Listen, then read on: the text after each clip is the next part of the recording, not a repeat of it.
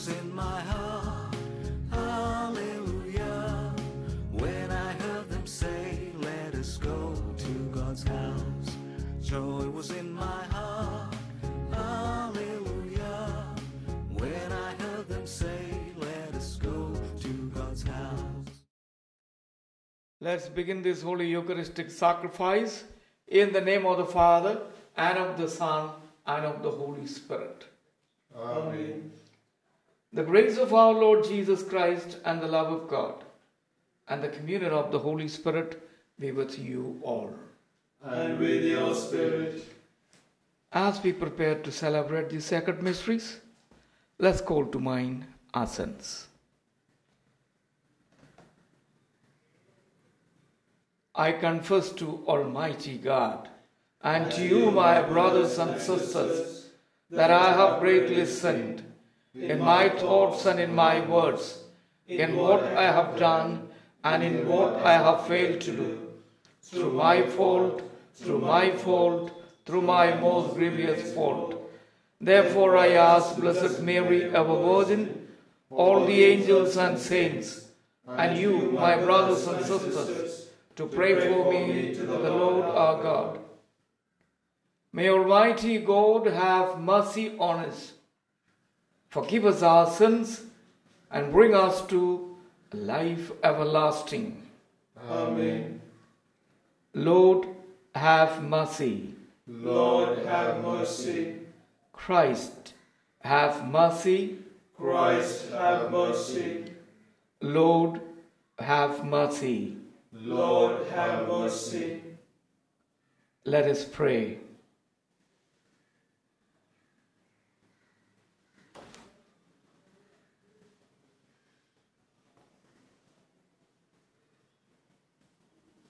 O God, from whom all good things come, grant that we who call on you in our need may at your prompting discern what is right, and by your guidance do it. Through our Lord Jesus Christ, your Son, who lives and reigns with you in the unity of the Holy Spirit, one God forever and ever. Amen.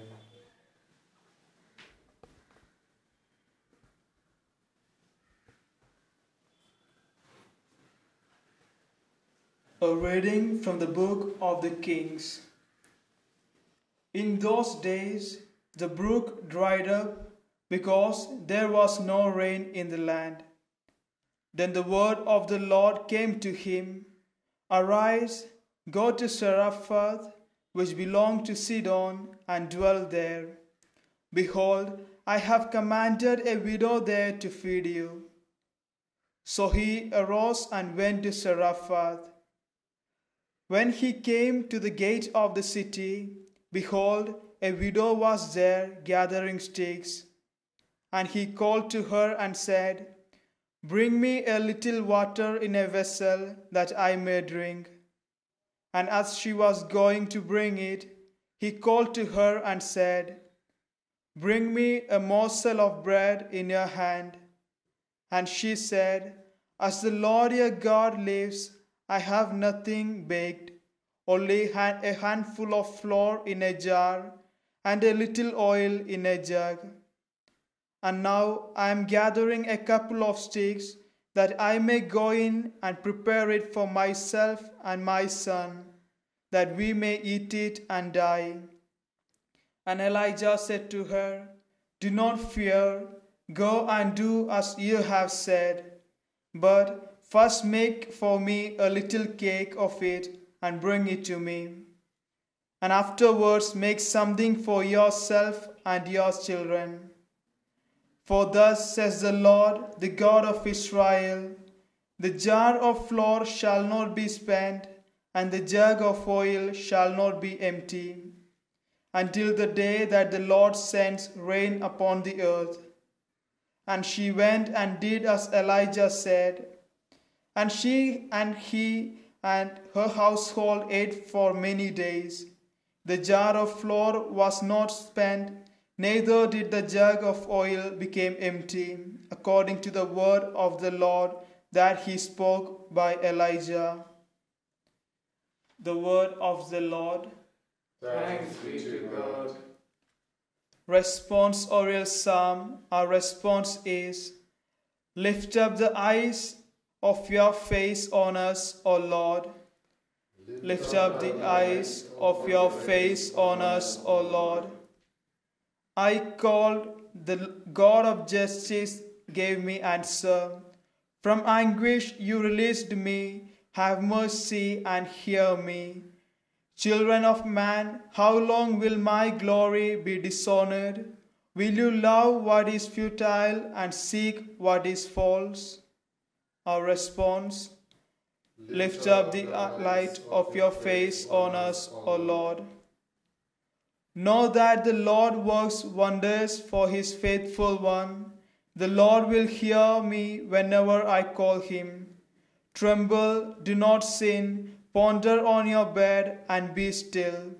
Our response, lift up the light of your face on us, O Lord. What can bring us happiness? Many say, lift up the light of your face on us, O Lord. You have put into my heart a greater joy than abundance of grain and new wine can provide. Our response, lift up the light of your face on us, O Lord. Gospel acclamation.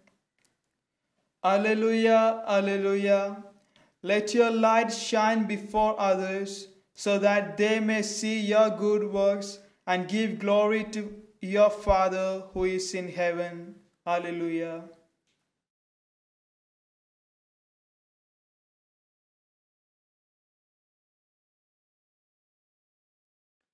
The Lord be with you.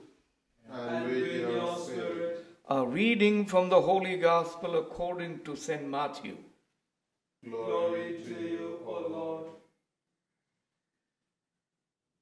At that time, Jesus said to his disciples, you are the salt of the earth, but if salt has lost its taste, how shall its saltiness be restored? It is no longer good for anything except to be thrown out and trampled under people's feet. You are the light of the world. A city set on a hill cannot be hidden, nor do people light a lamp and put it under a basket, but on a stand, and it gives light to all in the house. In the same way, let your light shine before others, so that they may see your good works and give glory to your Father who is in heaven. The Gospel of the Lord. Praise to you, Lord Jesus Christ.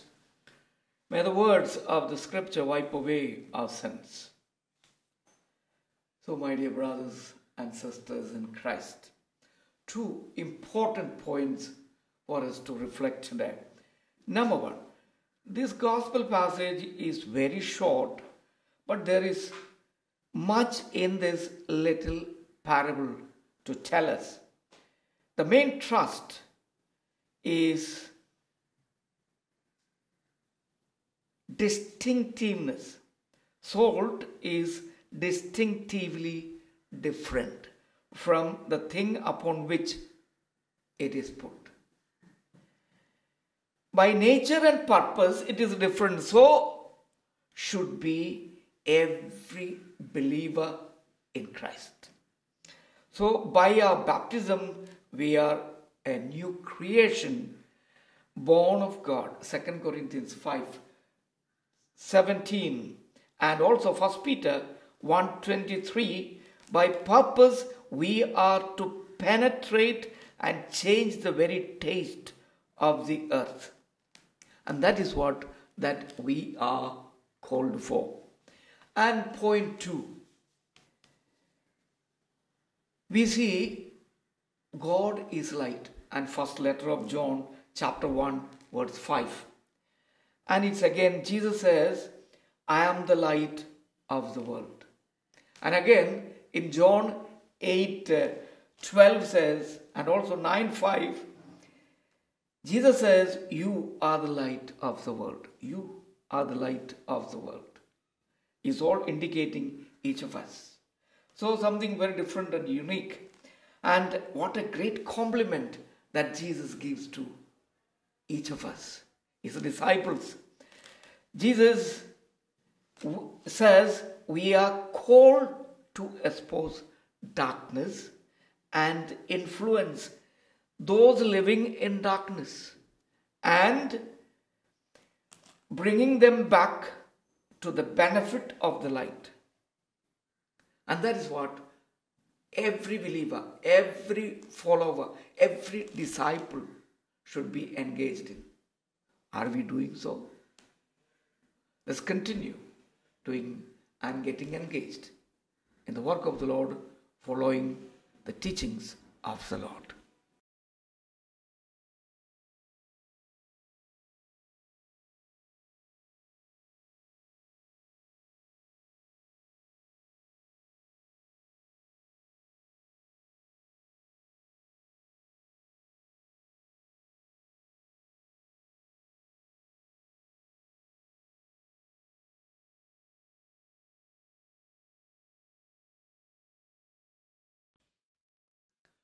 Blessed are you, Lord God of all creation.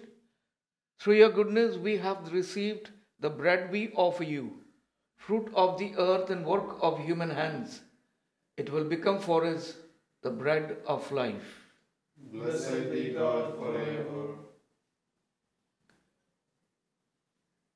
Blessed are you, Lord God of all creation, for through your goodness we have received the wine we offer you, fruit of the vine and work of human hands.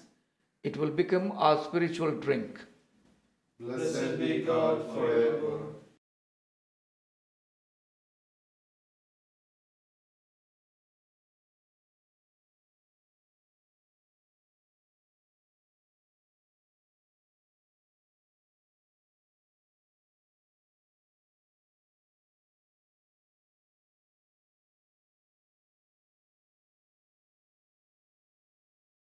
Let us pray that our sacrifice may be acceptable to God the Almighty Father.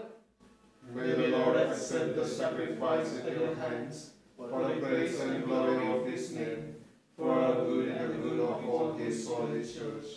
Look kindly upon our service, O Lord, we pray, that what we offer may be an acceptable oblation to you, and lead us to grow in charity through Christ our Lord. Amen.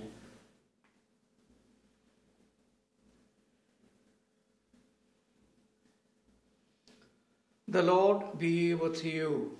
And with your spirit, Lift up your hearts. we lift them up to the Lord. Let us give thanks to the Lord our God. It is right and just. It is truly right and just, our duty and our salvation, always and everywhere to give you thanks. Lord, Holy Father, Almighty and eternal God, for just as through your beloved Son you created the human race, so also through him with great goodness you formed it anew.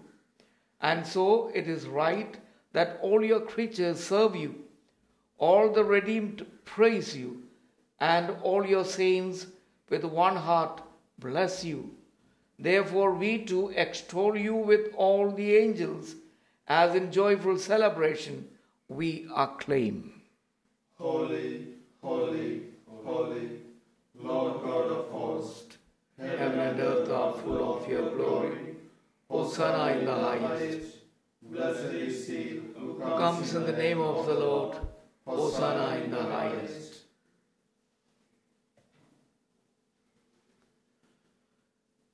You are indeed holy, O Lord, the fount of all holiness.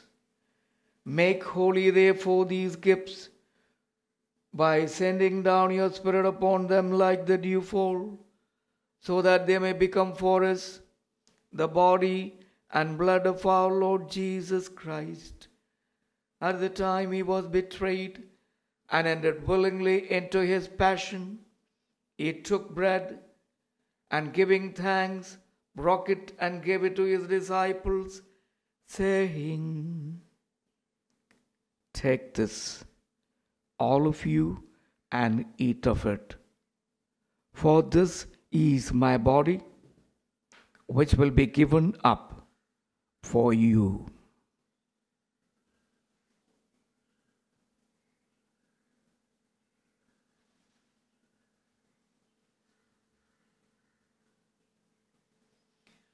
In a similar way, when supper was ended, he took the chalice, and once more giving thanks, he gave it to his disciples, saying, "Take this, all of you, and drink from it. For this is the chalice of my blood, the blood of the new and eternal covenant, which will be poured out for you and for many, for the forgiveness of sins. Do this in memory of me."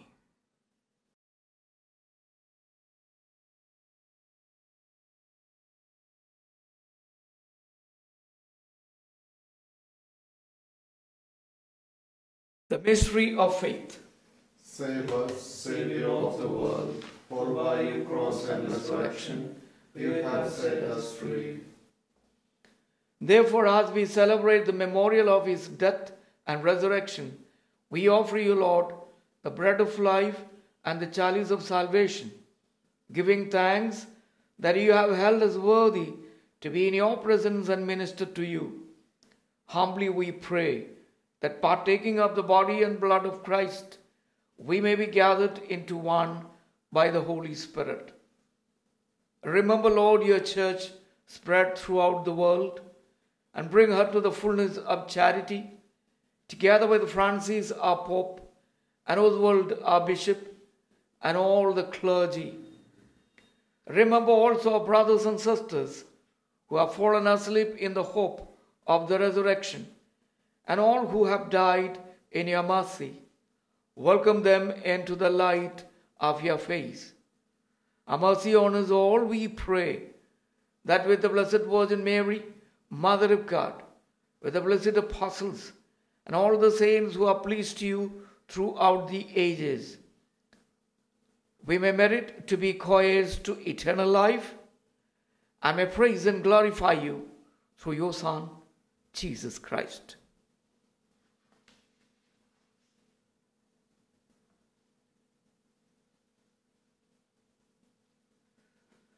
Through him and with him and in him, O God Almighty Father, in the unity of the Holy Spirit, all glory and honor is yours forever and ever. Amen.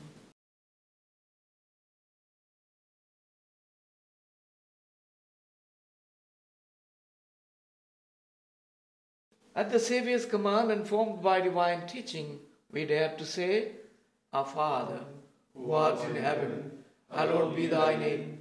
Thy kingdom come, thy will be done, on earth as it is in heaven. Give us this day our daily bread, and forgive us our trespasses, as we forgive those who trespass against us. And lead us not into temptation, but deliver us from evil. Deliver us, Lord, we pray, from every evil. Graciously grant peace in our days, that by the help of your mercy, we may be always free from sin and safe from all distress, as we await the blessed hope and the coming of our Saviour, Jesus Christ. For the kingdom, the power, and the glory are yours, now and forever.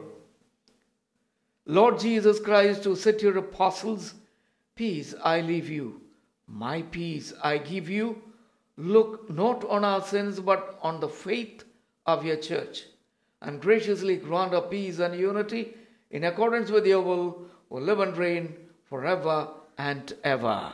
Amen. The peace of the Lord be with you always. And with your spirit. Let's offer each other the sign of peace.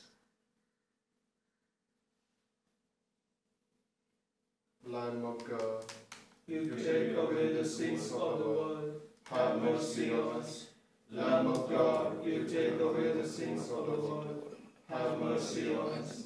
Lamb of God, you take away the sins of the world, grant us peace.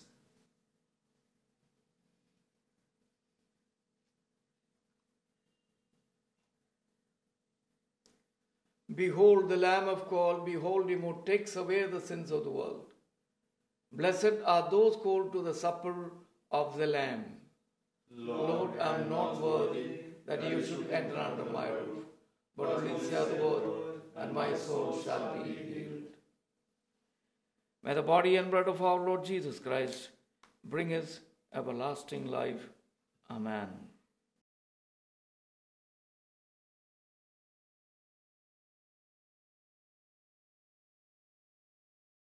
My Jesus, I believe that you are present in the most holy sacrament. I love you above all things, and I desire to receive you into my soul. Since I cannot at this moment receive you sacramentally, come at least spiritually into my heart. I embrace you as if you were already there, and unite myself wholly to you. Never permit me to be separated from you. Amen.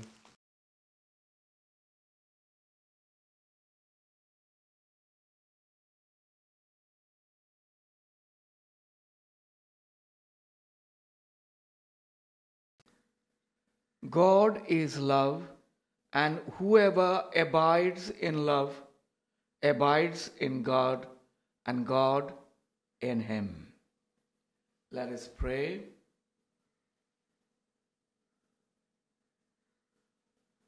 May your healing work, O Lord, free us, we pray, from doing evil, and lead us to what is right, through Christ our Lord. Amen. The Lord be with you. And with your spirit. May Almighty God bless you, the Father, and the Son, and the Holy Spirit. Amen. The Mass is ended. Let's go in the peace of Christ. Thanks be to God.